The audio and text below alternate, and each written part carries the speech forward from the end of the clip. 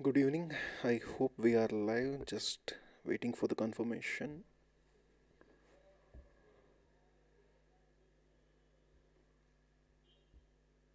I guess we are. Okay. If at all there is any issue with respect to audio or video, please do let me know in the chat. Otherwise, I'm assuming it is fine. Welcome to Excel Academy. Today we'll be looking at CSEET's current affairs section. Obviously, one of the most important sections there. Now, with respect to Excel Academy, we have been conducting classes for company secretary course since more than 10 years now. And also, we have our website, as you can see on the screen. You can go there, www.excelacademy.com, EKCEL. The links of which are already also there in the description. If at all you have any queries with respect to CS course, you can always get in touch with us. The numbers are also there in the description. Please do register on the website as well. There are enough number of free courses available on the website, which is not put up on YouTube. So yeah, that's it. So let us straight away get into the topic, which is the current affairs. Now let's start with the questions. Which state has received the first prize for the best adventure tourism and all-round as well? So all-round tourism as well as for the adventure tourism. Which state has got the prize recently? The choices here are Kerala, Telangana, Assam and Uttarakhand. Of course, some of the questions here will not have choices, just because I thought some choices does not make any sense. So therefore, in some cases, I have just removed the choices completely. So given the choices, the most plausible option seems to be either Kerala or Uttarakhand, because obviously rest of the states, that is Assam, can still be considered at least, but Telangana at least is not known for its tourism as such, especially not adventure tourism. So we can eliminate those two. So now let us look at the answer. So if you see here, it's a news item basically. It says Uttarakhand has been adjudged the best state for tourism development. Okay. So this is reported on Deccan Herald. It was on 27th September. What does it say? Uttarakhand has been named the best state for comprehensive development of tourism at the National Tourism Awards conferred by the Tourism Ministry. That's by the Union Government. So they have awarded Uttarakhand's, the state Uttarakhand for its tourism. So that is the thing. Okay. Darshiga, I hope I am pronouncing your name, says current affairs was a little bit tough in mock test. Okay. Again, current affairs is always tough, I would say, because the subject itself, the current affairs, anything can be current. So the scope of the subject is vast. There is no limitation here as such. Whereas if you look at logical reasoning or legal aptitude or even the communication aspect, there is a set syllabus for that, and they have to ask the questions within that framework. Whereas in case of current affairs, there is no such set syllabus. They can ask the question from anywhere as such. So it will always be tough. So I would suggest, please attend as many mock tests as possible when it comes to current affairs. Otherwise, it's will probably be tough to some extent at least. It's all subjective, by the way. If by chance you get such questions which you have already read or studied, then it will be easy. So to increase the probability of that, you'll have to cover more and more topics. That's the only way, at least according to me. Okay, so that's about the tourism thing. Remember, it's Uttarakhand, which was adjudged as the best state for tourism development by whom? By the National Tourism, by the Union Tourism Ministry, and it was conferred under this category, National Tourism Awards category. Okay. Darshika says they have also asked 2020 year question. That is a bit unfair. I know. Sometimes it happens. Institute can be cruel when it comes to things like this. Like for instance, they do not allow calculator for legal aptitude. Logical reasoning, which according to me is stupidity. Anyway, moving on. FIFA has released a 3-episode series on the life and career of which Indian football player? FIFA, the Football Federation. Just like we have ICC for cricket, for football we have FIFA. They have released some 3-episode series on life and career of an Indian player, that too, which is surprising. The options here are Manjit Kataria, Bajrang Punia, definitely not Bajrang Punia, Sunil Chetri and Neha Singh. So this one is actually quite easy. Sunil Chetri is in fact the right answer. Let us look at the explanation here. FIFA honors Sunil Chetri for his achievements, releases 3-episode series on his life and career. Okay, that is the thing. This is from Times of India. It was published on 29th of September.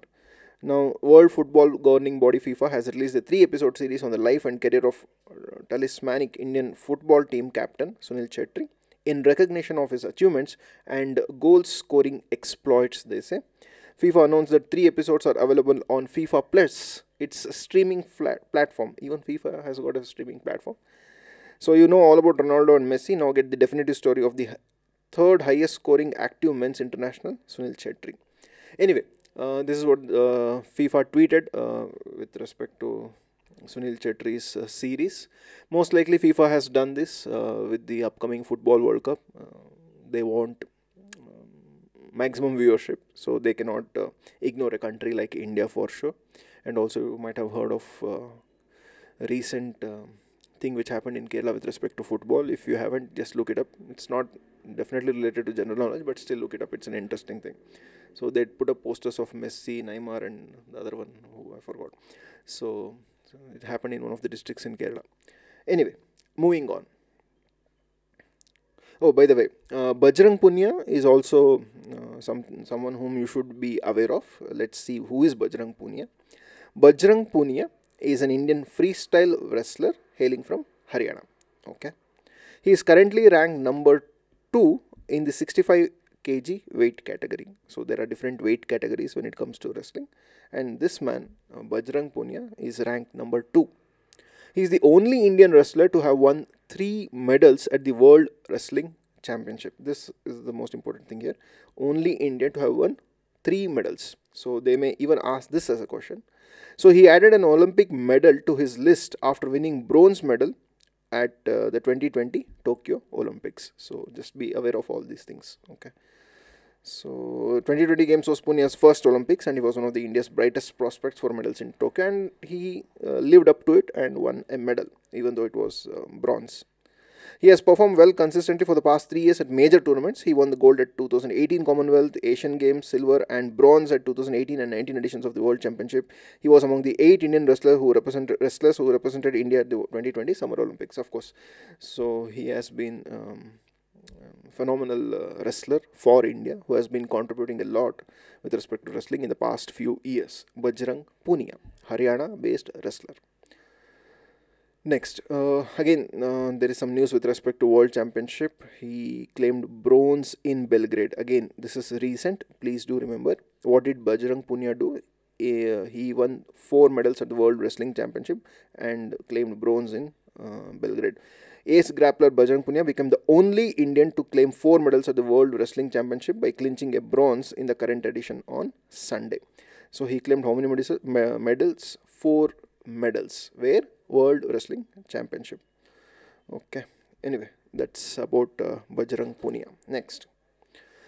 Who is the only Indian on the Times 100 emerging leaders list? That's the question. Very easy question actually. If you look at the options, it's easy. Otherwise, it's difficult to answer these type of questions. Only Indian on Times 100 emerging leaders. So this is the key for us. That leader should be an emerging leader. So the options here are Anil Ambani, Gautam Adani, Mukesh Ambani and Akash Ambani. Obviously, Anil Ambani won't qualify for this for reasons best known to us. Gautam Adani and Mukesh Ambani can also be eliminated for one simple reason. They are not emerging leaders. They have already made their name. So I don't think they can be strictly considered as emerging. So if at all there is anyone, that would be Akash Ambani, son of Mukesh Ambani. So easy question and easy to answer. I mean, easy to answer because of the options which have been given. Akash Ambani, only Indian in Time Magazine's 100 emerging leaders list. Again, all these things may not be like, we may question the methodology as to how exactly they came up with the number, but this is something which can be asked as a question. For us, that is what matters. It doesn't matter to us whether the methodology which they employed was correct or not. According to Times Magazine's 100 Emerging Leaders list, Anil Ambani is one among them. That's all. For us, that is what, sorry, Akash Ambani is one among them. That is what matters to us. Next. Akash Ambani, the eldest of two sons of Reliance Industries chairman Mukesh Ambani, has found his name on the Time Magazine's top 100 global rising stars. Every year, Time Magazine publishes the Time 100 Next, that is the name of the list. A list inspired by its flagship Time 100. Okay, Akash Ambani is reportedly the only Indian on the list. Then, what else? This is important. Akash Ambani was promoted in June 2022, of course, to the chairman of Jio, India's largest telecom company with over 426 million subscribers, after being controversially handed a board seat at just 22. That means he became the board member at the age of 22. Now he has become the chairman of the company, that is Jio. So that is the thing. And in fact, there is one more thing. For the record, Reliance Industries chairman Mukesh Ambani has resigned from the board of Reliance Jio, thereby handing over the reins to his elder son Akash Ambani. That means more or less it has been taken care by Akash Ambani now that Mukesh Ambani is no longer actively involved in Jio as the chairman or even the board member. Next. How many airbags in passenger cars are to become compulsory from 1st October 2023? Again, there is 1 year time for the manufacturers to do this. This mostly was the result of Cyrus Mistry dying in a car crash. Cyrus Mistry was the CEO of Tata Sons for some time, and recently he died in a car crash, and the reason which they attributed was that there were no airbags in the rear seats. So most likely because of that reason he died, because the front seats had airbags but the rear seats did not have. So most likely because of that reason, then, and also because of safety, the Union government brought about this rule. Anyway, let's read the explanation. 6 airbags rule for passengers cars deferred by a year to October 23, they say. This was reported in Economic Times on 29th of September. Union Road Transport and Highways Minister Nitin Gadkari on Thursday announced that the deadline for mandatory implementation of 6 airbags in a passenger car has been pushed by a year, because all of a sudden if you tell the manufacturers that you need to have so many airbags, it may not be possible for them to do that. So therefore this is what was done. It was pushed by a year. The deadline has been extended due to global supply chain constraints being faced by the auto industry and its impact on the macroeconomic scenario, the minister said. Supply chain has been affected for various reasons, mostly because of COVID and also because of Ukraine war.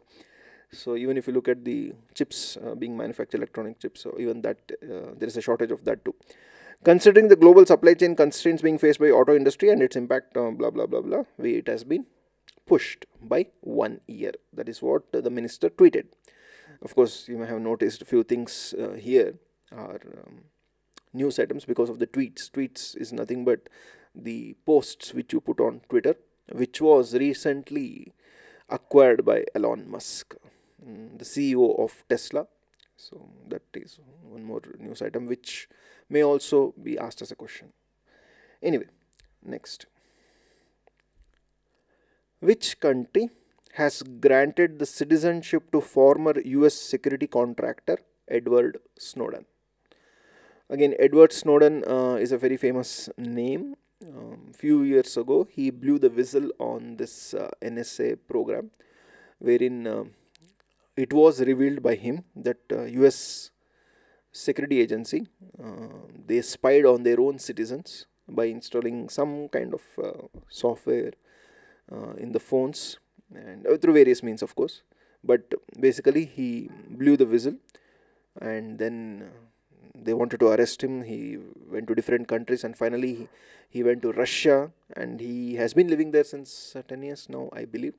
And recently citizenship was also granted to him. He, I think, has a dual citizenship now, of that of Russia as well as of US. Anyway, let's read the explanation. Who is Edward Snowden? The American granted Russian citizenship by Putin. Okay, Putin is of course the premier of Russia. Many people wondered about Snowden joining in the Ukraine war after the partial mobilization of troops was ordered by Putin last week, under which 300 lakh military reservists were called. This is not directly related to our topic, but still. Anyway, this is of course Snowden. You may have seen him. Edward Snowden, the US whistleblower who revealed in 2013 that the American government's National Security Agency, that is NSA, was carrying out large-scale surveillance of its own citizens and abroad, was granted Russian citizenship by Russian President, sorry, I said Premier, he's a President, Russian President Vladimir Putin on Tuesday. While Snowden had earlier expressed his wish to hold dual citizenship in US and Russia, where he has been residing since 2013. Okay, the further, all those things not important. Basically, he has been there since then, and now he has been granted the citizenship. Okay, so that's about Snowden. Let's move on. Again, this may also come as a question, very interesting development with respect to private rocket. Okay, let's see. Vikram S, India's first private rocket, set to launch between November 12th and 16th. All these days, of course, you would have seen that only the government agencies led by ISRO, they were launching rockets, but now even the private players have entered this field now, which is interesting, and maybe it's a new industry, and maybe it will generate employment and attract capital as well. Skyroot Aerospace is set to become the first private sector company in the country to launch a rocket into space. It will start a new era for the space sector, which was opened in 2020 to facilitate private sector participation. Okay, fine. Skyroot, okay, same thing. India's first private rocket, this is important again. Vikram S is the name of that. Okay. India's first privately developed rocket is set to launch between so and so. The announcement was made by Hyderabad-based space startup Skyroot Aerospace. So this is based out of Hyderabad. If at all that comes as a question, you never know. The maiden mission of Skyroot Aerospace, named Prarambh, the beginning obviously, Sanskrit word, is set to carry 3 customer payloads and will launch from the Indian Space Research Organization's launch pad at Sriharikota. So ISRO launch pad, we would have seen many rockets being launched from Sriharikota, and this will also be launched from the same place. Okay, now this is one snippet which is interesting. Why is it named Vikram? Obviously many would have already guessed by now, but let me just give the explanation. As a tribute to the founder of the Indian space program and renowned scientist Vikram Sarabhai. Why did they do this? They named their first rocket as Vikram as a tribute to Vikram Sarabhai. Okay, so again, they are given something related to the company. It aims to disrupt the entry barriers to cost-efficient satellite launch services and space flight by advancing its mission of making space flights more affordable, reliable, and regular for all. Okay, they have high, lofty ambitions. We'll see how far they succeed. That's about the private rocket Vikram. Next, this is interesting. World Coconut Day. When I first read this, I was wondering, do we even have a coconut day now? I mean, it's been there since a long time, just that I did not know. There are so many such days which may or may not be popular. Few of the days are popular because of various reasons, and one such day which is not popular, at least according to me, is the Coconut Day. Let's see. In 2009, the APCC decided to mark September 2nd as the World Coconut Day to promote awareness about the coconut fruit. Okay, fine. September 2nd is celebrated. Remember the date, September 2nd, by the way, is celebrated as World Coconut Day. The day came about following an initiative by Asian and Pacific Coconut Community, APCC, headquartered in Jakarta, Indonesia. The organization's members account for over 90% of the total coconut production in the world. All those members, member countries basically, South Asian countries. So they produce about 90% of the world's coconuts. Some of the members of the APCC include India, obviously India has to be there, Indonesia, Malaysia, Philippines, Thailand, Vietnam, Kenya, etc. These are the countries which are part of APCC, and September 2nd is celebrated as World Coconut Day. There is one more interesting thing with respect to coconuts. I was wondering what is the production breakup with respect to our country. So this is how it stands right now. Total production in metric ton. In 2021, we produced this much, 14,300. And in 21-22, we produced 13,273 metric ton. Not very important, but what is important is the coconut production mostly happens in South India. So, of course, there are few states in Northeast and maybe West Bengal, Bihar, etc. They also produce coconut, but it is mostly the South Indian states which produce coconut, and Karnataka is leading the pack with 4,000 odd metric tons. Then comes Tamil Nadu with 3,500, Kerala with 3,300. So Kerala, for the amount of land which they have, it's an achievement, because they have very little land compared to Tamil Nadu and Karnataka, but still they produce 3,300 metric ton. Andhra produces about 1,130, and this is the rest of the country. So that is how the coconut production is split in India. If at all they ask a question, it might be which state in India produces the highest number of coconuts? The answer is Karnataka. Next. Okay, this was about innovation index. I think I forgot to add the question, but anyway, let's read this.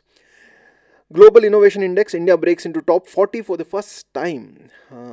If at all they ask a question, it might be like India is placed what or which number with respect to innovation. Okay, so this is by World Intellectual Property Organization. Okay, let's read the news material.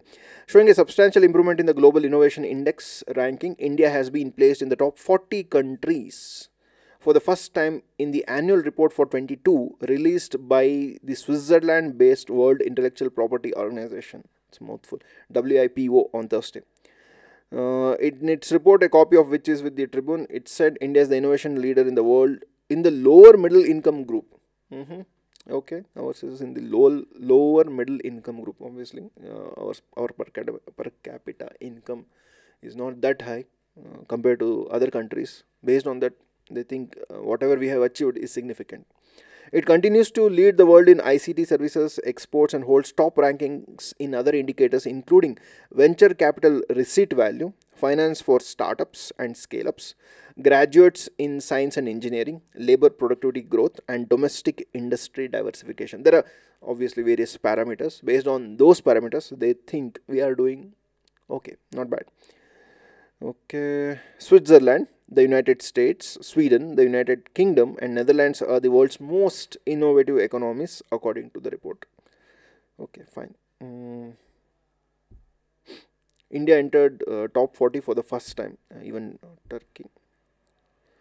Okay. Anyway, that was reported in Tribune on September 22nd. Let's move on. Who has won the silver in the women's judo 48 kg final at Commonwealth Games 22? Again, these type of questions will be common because it's all sports related and happened recently. So you may get these type of questions. So the options being Mirabai Chanu, Bindyarani Devi, Shushila Devi Likmabam, Harjinder Kaur. So these are the four options, and this is the answer. Sushila Devi clinches silver in judo 48 kg final, wins 7th medal for India at the Commonwealth Games 2022. Okay, let's read. Sushila Devi Likmabam got a silver in women's judo 48 kg final, giving India its 7th medal of the Commonwealth Games 2022. Okay, so that's the thing. Let's move on. With respect to Mirabai Chan also, you have to remember. Okay, Veda has joined us in the chat. Okay, Mirabai Chanu wins India's first gold medal at Commonwealth Games. Again, the reason why they had given Mirabai Chanu as one of the options is because this is a very familiar name. That's why I wanted to talk about Mirabai Chanu as well, because she won the gold medal, no? So just remember that. Olympic medalist and ace weightlifter Mirabai Chanu wins India's first gold medal at the Commonwealth Games 22 in women's 49 kg weightlifting category. Okay, fine. That's about Mirabai Chanu. So Sushila Devi won the silver in 48 kg and Mirabai Chanu won the gold in which kg was that? 49 kg. Okay. different weight categories will be there, obviously. So they both won the medals, but different medals. So next, in West Bengal, the state government is creating 7 new districts. What will be the total number of districts in the states now? Any idea? Anyone from West Bengal here in the chat? So they have created 7 new districts. The reason why they did so was they have less land compared to other smaller northeastern states, but they have more land compared to smaller northeastern states, but they have less number of districts. Larger area but lesser number of districts. It was becoming difficult for the state administrative wise to take care of large districts, so they thought it fit to split up the districts, and so few of the big districts were split up and they created 7 new districts. This is a common thing in various states. Some time ago, even in Karnataka this happened, not some time ago, few years ago, even in Karnataka something similar was done. Now let's read the news item. West Bengal to have 7 new districts in 6 months for better administration, they say. Let's read what exactly they have got to say. Bengal will have 7 new districts in 6 months, taking total count to 30 from 23. Right now they have 23. Once they carve 7 more districts, it will go to 30. The aim behind more but smaller districts, said sources, was enhanced administration and management. Usually this is what happens. Again, they have mentioned also that Bengal is the country's 4th most populous state. Population wise, it is the 4th. It stands in 4th position. But its 23 districts are fewer than that of its less populated neighbors, Assam. Assam has lesser population but more number of districts. So does Odisha and Jharkhand. So maybe they thought, why can't we also do the same thing, and did that. Okay. Again, there are few details. We are not worried about that. Okay. Again, this is interesting. North 24 Paraganas will cease to be Bengal's largest and most populous district after 2 new ones, Ichamati and Basirhat, are carved out. 24 Paraganas was one of the popular places. Now it has been split into 2. Okay, fine. Next. Okay, before I forget, if you haven't already checked this, please do check. The institute had released the updated reference material some time ago. So there are 2 divisions here. I think current affairs is here. Yeah. Even though this is slightly older, March 15, 22, it may still be useful because Darshiga already mentioned that they had asked a few old questions as well. So just be careful about that. Okay.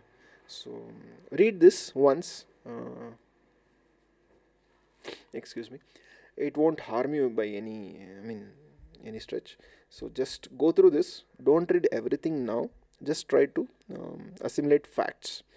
So there are explanations as well here. Don't read the explanation. Just make sure that you underline the facts if you have the printed material. So then that way, a day before the exam, you can just skim through this and maybe try to revise. Anyway, let's come back here. Just give me a minute until I drink water.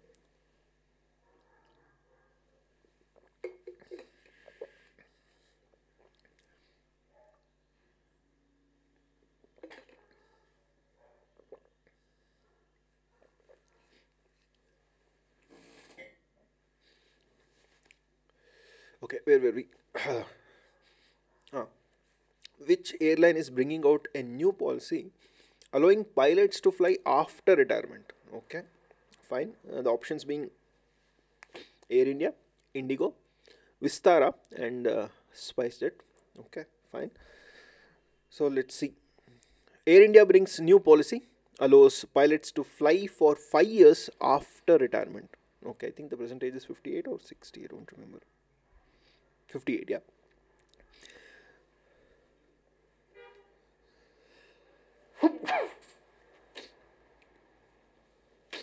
Excuse me.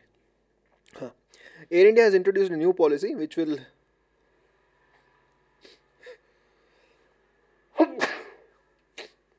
give an extension of service to its selected pilots on a contract basis for a period of 5 years after retirement. Okay, what is interesting here is it's not as if they will be employed, it's purely on a contract basis.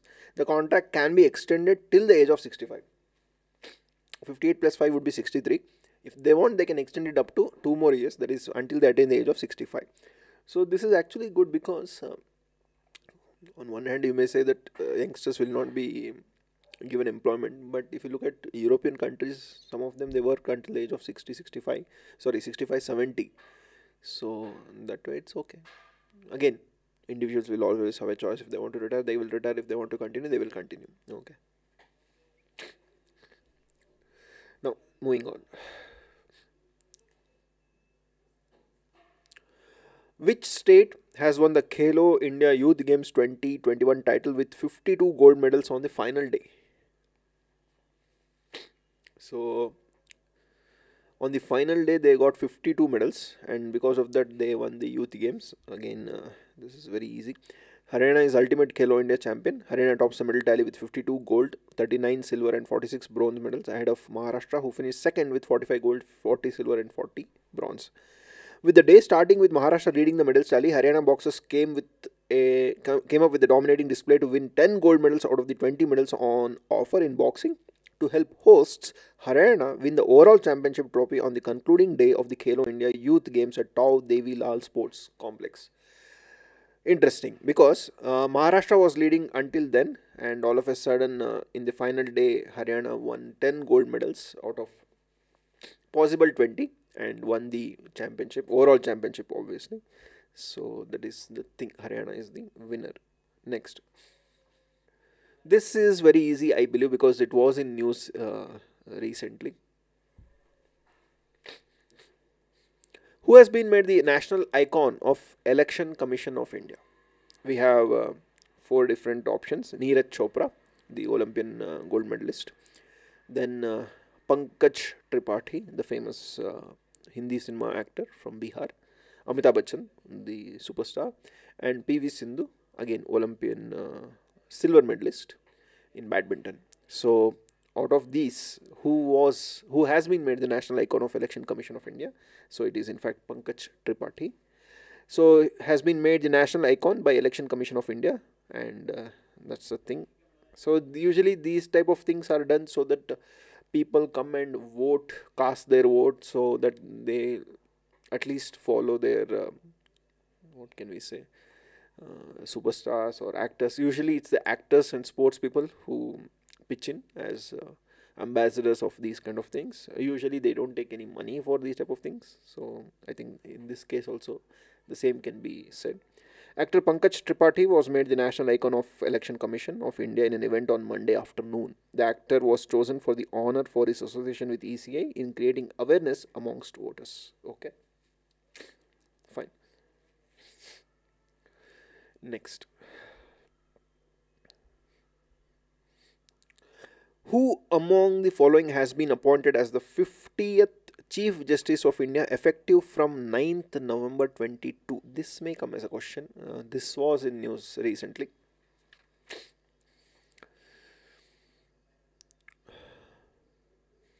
So now in this case we have 4 different options. Vineet Soren, Shripati Ravindra Bhatt, Dhananjay Chandrachud and Uday Umesh Lalit.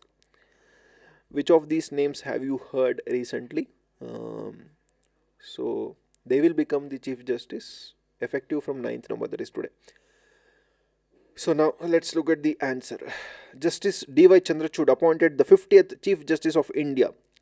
Justice D.Y. Chandrachud will take oath as the 50th Chief Justice of India on 9th November 2022. Okay, let's see. He's Mr. or rather Justice D.Y. Chandrachud. President Draupadi Murmu appointed Justice D.Y. Chandrachud as the 50th CGI. Law Minister Kiran Rijiju said on October 17th. Justice Chandrachud will take oath on November 9th, a day after incumbent CGI Justice Uday Umesh Lalit demits office on attaining the age of 65. Again, so one news item tells us so many different things. One is Law Minister is Kiran Rijiju, President is Draupadi Murmu, and the Chandrachud is the new CGI, and Lalit was the existing CGI who is demitting means retiring office, leaving office after attaining the age of 65. Anyone who attains the age of 65 after being elevated as the Supreme Court Justice will have to retire. Okay, so just remember the name D.Y. Chandrachud. And also there was one more name there, that is Ravindra Bhatt. Ravindra Bhatt has been appointed as Supreme Court judge, but is not the Chief Justice. Ravindra Bhatt is actually a native of Manjeshwar Taluk, which comes in Kasargod district of Kerala, but though you can say it is closer to Karnataka.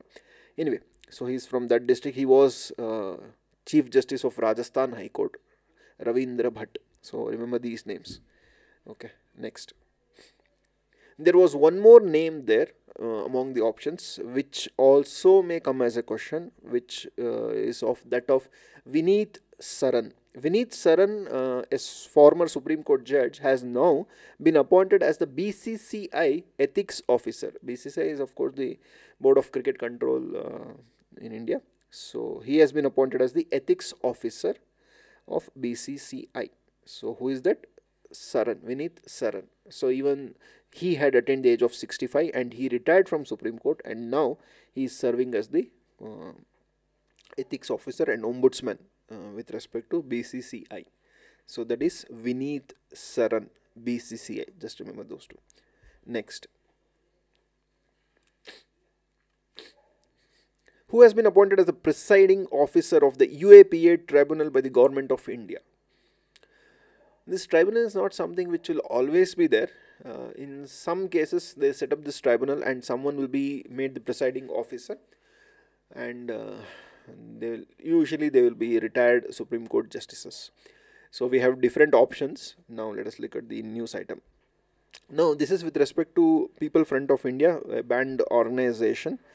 So Justice Dinesh appointed presiding officer of UAPA tribunal. Okay, the center has appointed, center in the sense union government, has appointed Justice Dinesh Kumar Sharma of the Delhi High Court as the presiding officer of the Unlawful Activities Prevention Tribunal, UAPA, Unlawful Activities Prevention Act, in the matter recently of banned Popular Front of India and its affiliates. Did I say People's Front? Popular Front. Once an organization is banned under UAPA, a tribunal is set up by the government to adjudicate whether or not there is sufficient cause or ground for declaring its unlawful association. Basically, they are giving them an opportunity.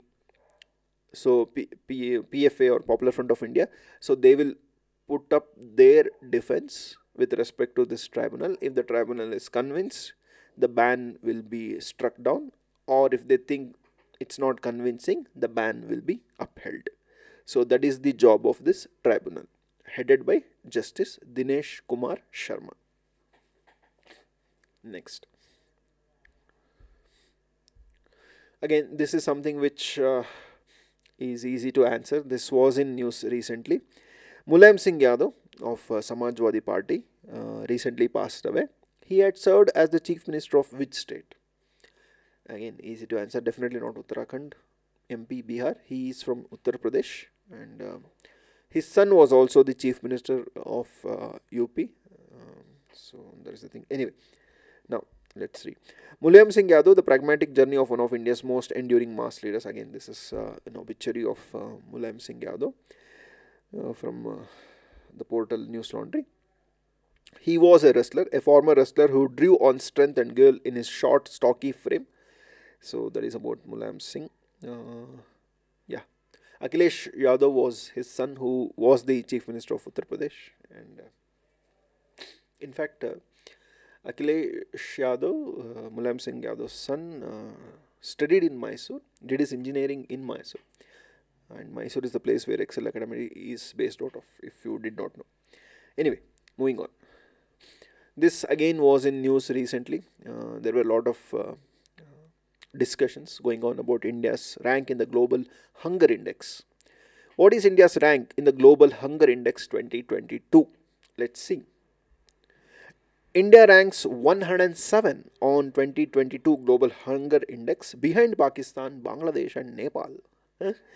So we are behind all these three countries. We do not know what is the yardstick for measuring the hunger index. So according to some yardstick, we are behind Pakistan, Bangladesh and Nepal, which is unfortunate, but hopefully we will improve in future. In Asia, Afghanistan with a rank of 109 is the only country behind India. Neighboring countries, Pakistan, Bangladesh, Nepal and Sri Lanka, even Sri Lanka has fared much better, even though there is a lot of turmoil there, have all fared better than India, apparently. Okay. Okay, now what is this global hunger index? So according to this report, it is a tool for comprehensively measuring and tracking hunger at global, regional and national levels. So they try to track hunger. So according to that, our score is 29.1 and the level of hunger in India has been labeled serious. So many people are suffering because of that, apparently, according to this report. So hopefully next year we won't be here, at least would have beaten the Asian countries. Let's hope we'll beat them next. We'll improve our ranking. More than anything else, we should make sure that people don't suffer because of hunger. So that is up to the government. Let's hope they do. Next, Dr. N. Kalai Selvi has become the first woman Director General of which Indian research organization? Okay, let's read the explanation. N. Kalai Selvi, I hope I am pronouncing the name right, first woman chief of CSIR. Okay, so CSIR is a research organization where she has become the first woman chief. So let's read this Hindu report. She started her career in research as an entry-level scientist at the same institute, and now he has been appointed as its head. Currently, the director of CSIR Central Electrochemical Research Institute, Karaikudi, Tamil Nadu, will now lead the network of 38 laboratories and nearly 4,500 scientists, and has been appointed for 2 years, according to a note from the Appointments Committee of the Union Cabinet. So now she will be working as the Director General, the first woman Director General of this organization for the next 2 years. So that is the thing. Next, moving on.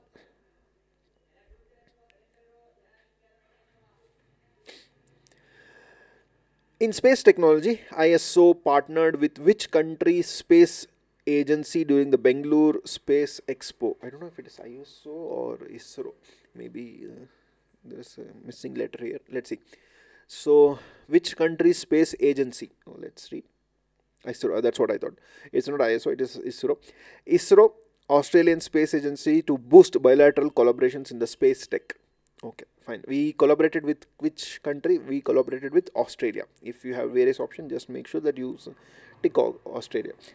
Indian Space Research Organization, ISRO for short, and Australian Space Agency, ASA, an entity that is responsible for the development of the country's commercial space sector, have decided to intensify their interactions with a view to developing and growing space technology markets for both India and Australia. Fine. Let's move on. For us, what matters is, it is Australian Space Agency, ASA, which has collaborated with ISRO. Next.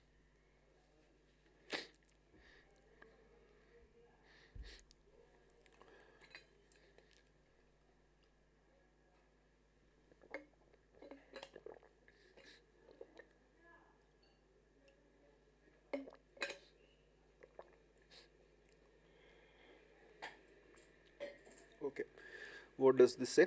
Where was the International Dairy Federation World Dairy Summit 2022 held? What kind of summits do they even conduct? Dairy Summit. Okay. Next, let's read where exactly it was held. PM Modi to inaugurate International Dairy Federation World Dairy Summit 2022 today. What a mouthful, such a huge name. Prime Minister Modi will inaugurate International Dairy Federation World Dairy Summit, being organized at India Expo Center and Mart, Greater Noida. Noida is the place where it was held.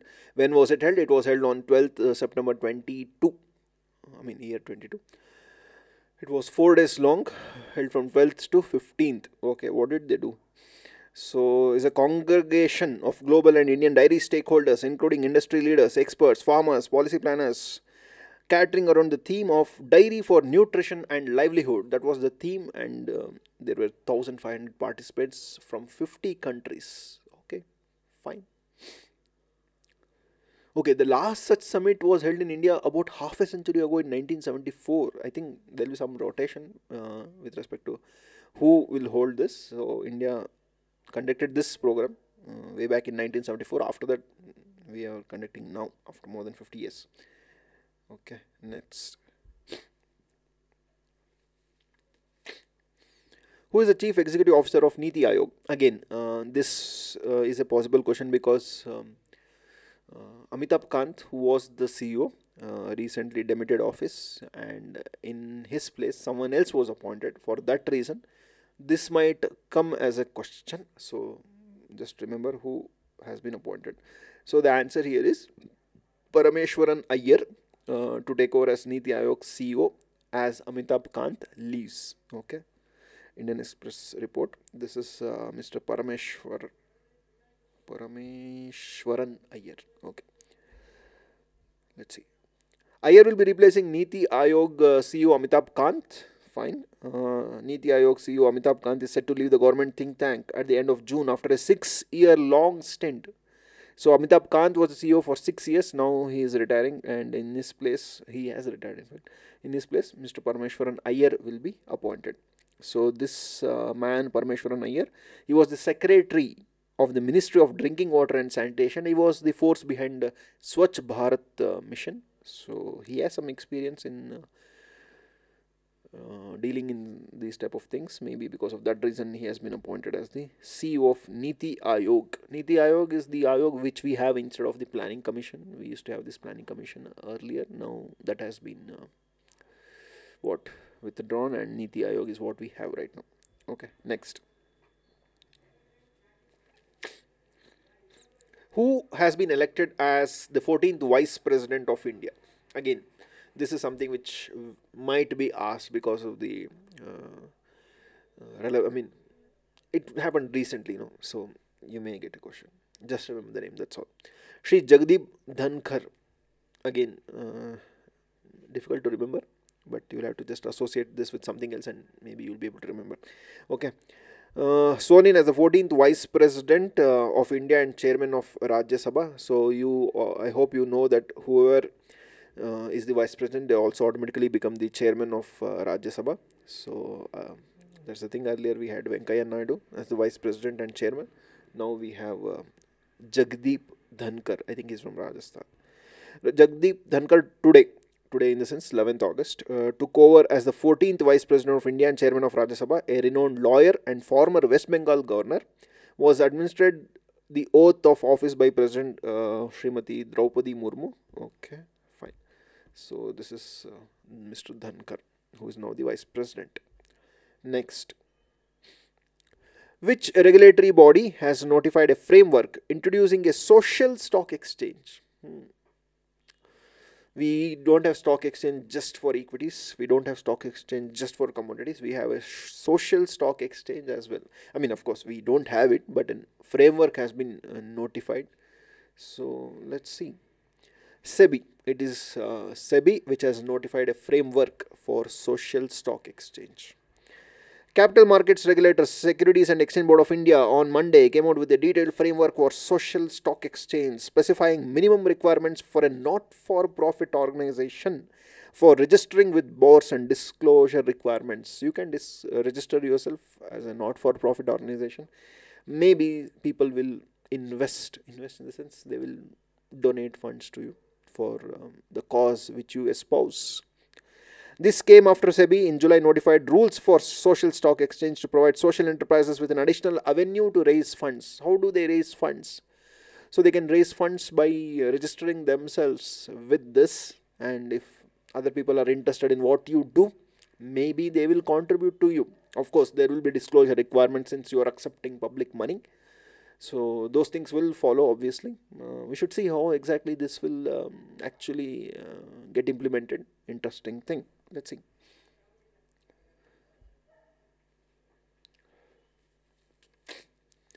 Bade Chalo campaign under Azadi Ka Amrit Mahotsav has been launched by which union ministry? One gripe which I have with all these what is that things is it's always in Hindi. Bade Chalo Azadi Ka Amrit Mahotsav. So it's difficult for us South Indians to pronounce this. Anyway, and understand also. So let's see.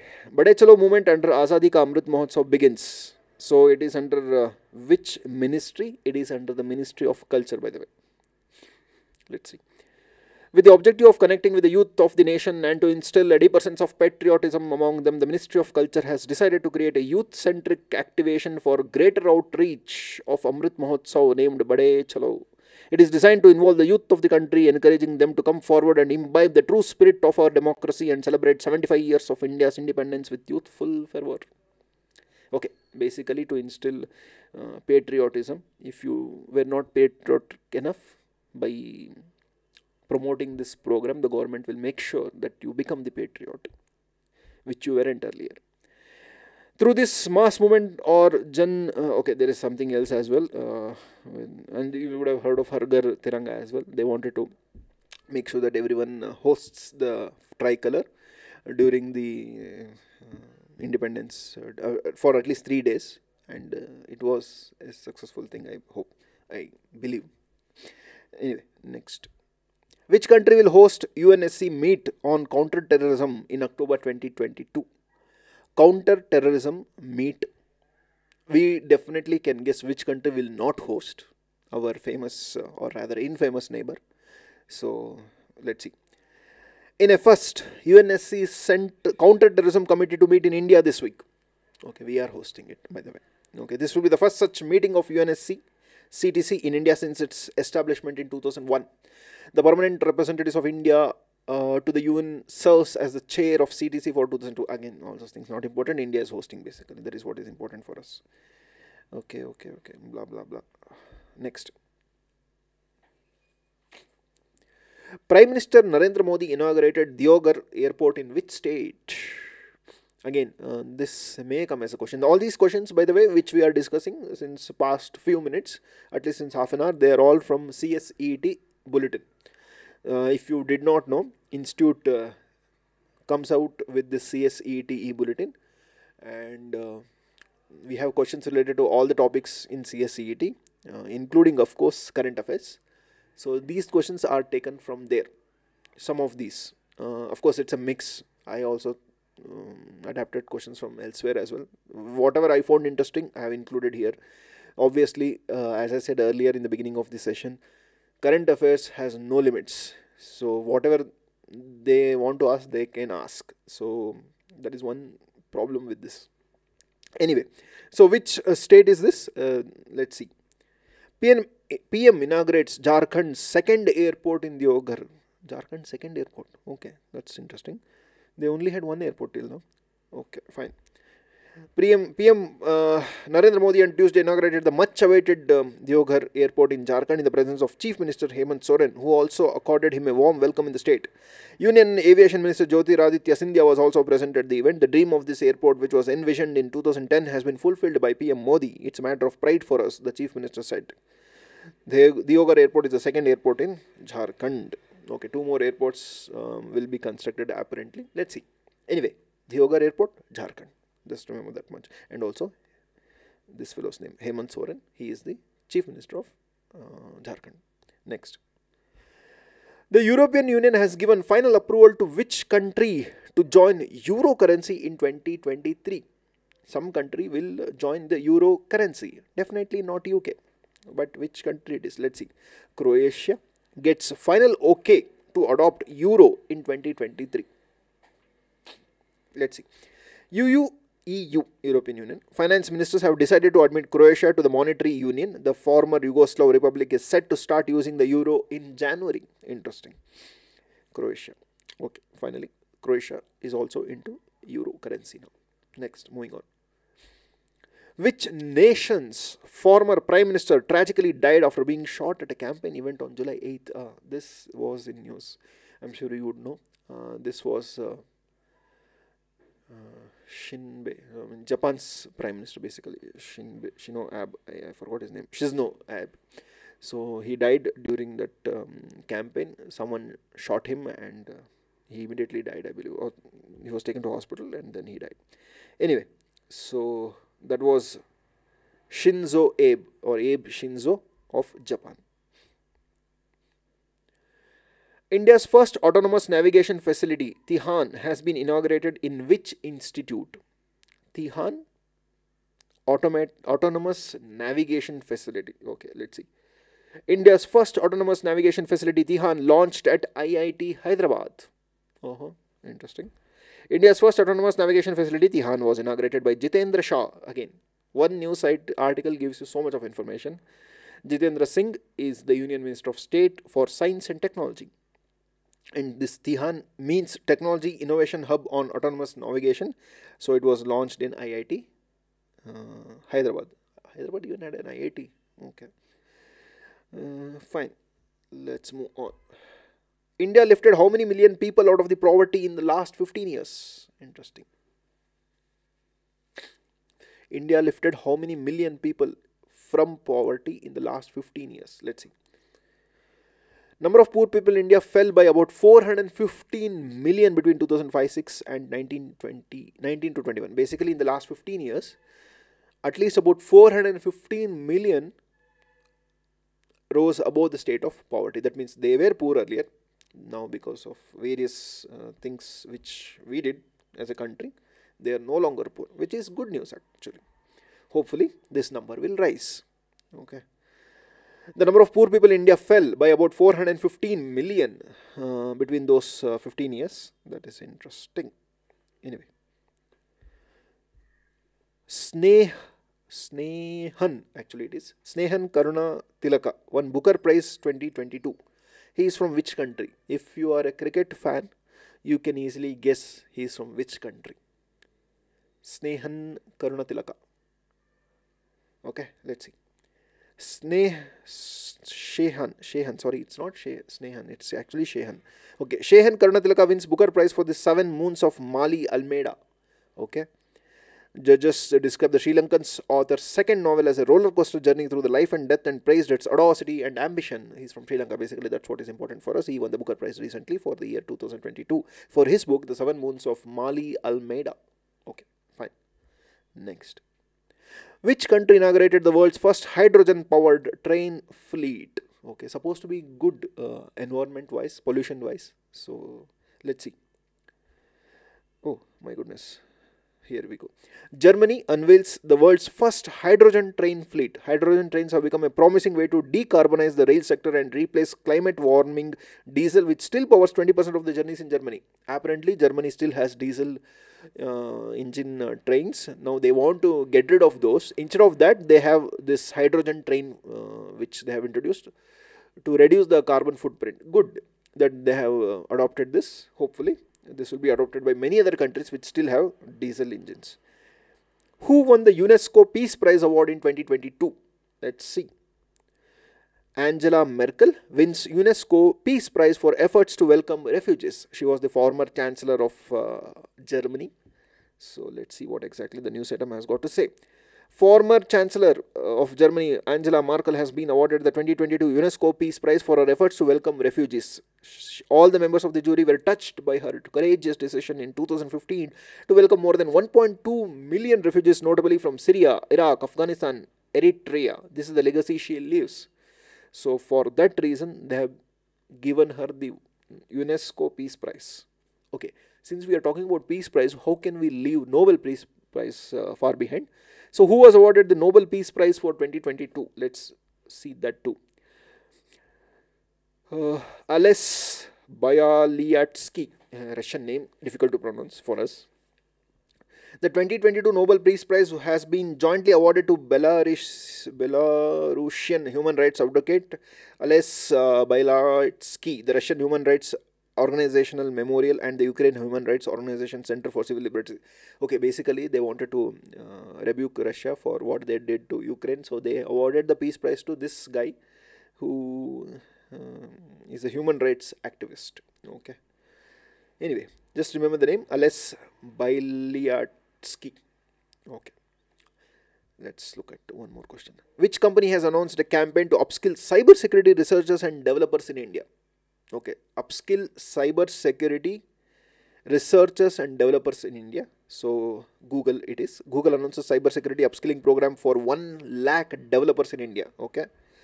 Search and internet major Google has introduced a campaign to upskill cybersecurity researchers and developers in India. The campaign will be part of company cybersecurity roadshow, which will cover multiple cities across India and offer tools, tutorials, and mentorship on security practices for building consumer apps as well as enterprise programs.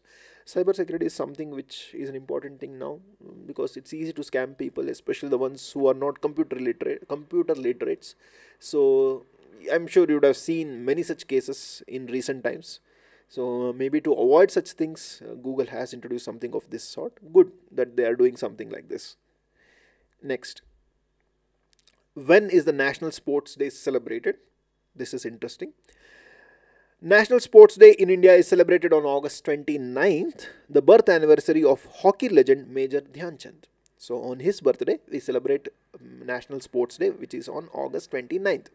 The day was designated as India's National Sports Day way back in 2012 itself, 10 years ago. Anyway, that is the thing. Fine, that's all for today. I would suggest please go through our YouTube channel and play the playlist Current Affairs or CSEET. You can check the past videos of CSEET which we have uploaded, and as far as possible try to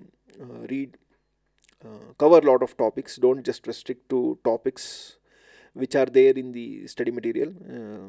Current affairs, as I said, is limitless. Anyway, thanks for joining us for the live session. I hope this session was useful. I hope at least few of the questions which we discussed today will appear in the exam. So yeah, that's about it. Thank you guys. If at all you have anything to say or ask, please leave a comment below. Once the live session ends, I will try to get back to you. Thank you. Bye bye. All the best, by the way, for the exams.